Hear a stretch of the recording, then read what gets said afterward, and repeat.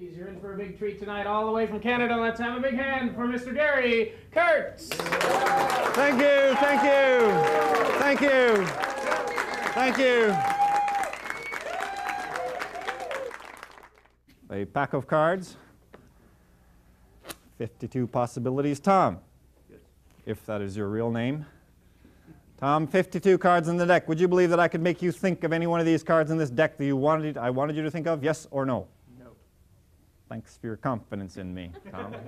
At the risk of surpassing your expectations, I will go on. And I'll even give you a chance to change your mind, and I'll still make you think of the card you want to. How does that sound? Impressive. Play ball. I'm going to spread just the cards. Think of any one of the cards you see there. Just think of one. Which one's it going to be?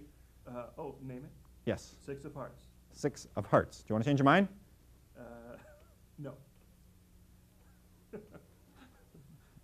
Please? Okay. No, no, no, no. You want the 6 of hearts? Yes. Perfectly free choice. Oh, definitely. Don't count on it. Ooh. Something I failed to tell you. Inside this pack, there is a marked card.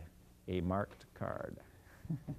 You thought of one out of all those 52 possibilities. You thought of my marked 6 of hearts. Ooh. Yeah. But not only did I put a marked card in the deck, earlier I removed the blue card from the deck, placed it in my pocket. That was also the 6 of hearts. That's how sure I was you were going to think of it.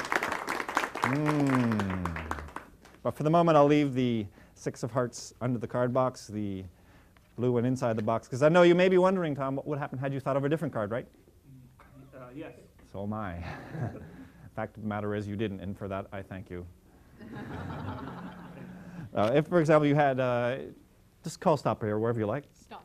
Got it? Uh-huh. If instead of the 6 of hearts, you thought of a different card, for example, the one that she's thinking of right now, I'd probably have to resort to magic to save my reputation. If you would come forward just for a bit, place your finger on top of the marked card on the X. On the count of 3, I want you to name the card you were thinking of. 1, 2, 3. 9 of hearts.